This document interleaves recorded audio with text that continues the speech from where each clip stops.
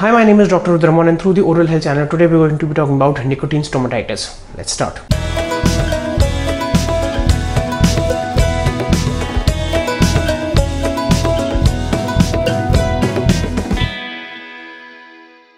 So this is an important topic for all people who are under the habit of smoking, cigarette smoking, cigar smoking, pipe smoking and reverse smoking in some parts of the country, that is India.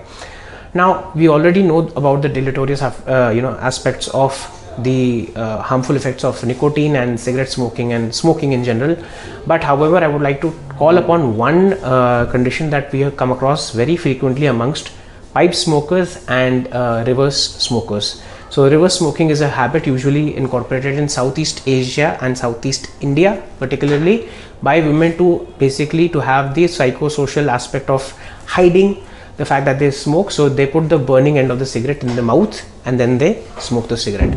So stomatitis is basically the inflammation of the mouth in very basic terms. Nicotine induced stomatitis is a culmination of the heat produced and the vasoactive action of nicotine on the oral tissues, where the most common target is the hard palate, where you find red spots, fissures in the hard palatal mucosa, and you see that there is small minute red papules or dots that are seen in the central part of the palate.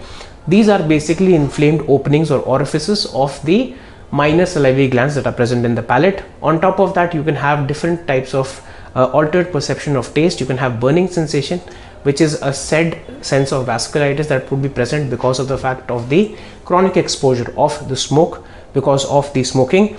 On top of that, you might get some lesions, white lesions on the palatal mucosa, fissuring of the mucosa of the palate, and on top of that, burning sensation due to spicy foods or in general as well. Now, what is the treatment? Very simply put, you have to kick the habit, you have to quit the habit, because it's the habit that's causing all the problems. Secondly, we will try to see what all chief complaints you have, inclusive of burning sensation, so we can give you pain medications. Also, we can give you a oral hygiene regimen that keeps you healthy, and you have to come for a regular checkup. In very severe cases of burning sensation, we might have to put you on steroids for some time. So this was today's episode. Please like, share, subscribe, and do press the bell icon button for important updates. If you want to get in touch with me, please drop me a message with your name, your location, and the common oral health problem. Kindly refrain from calling me directly, as I might be busy with patients.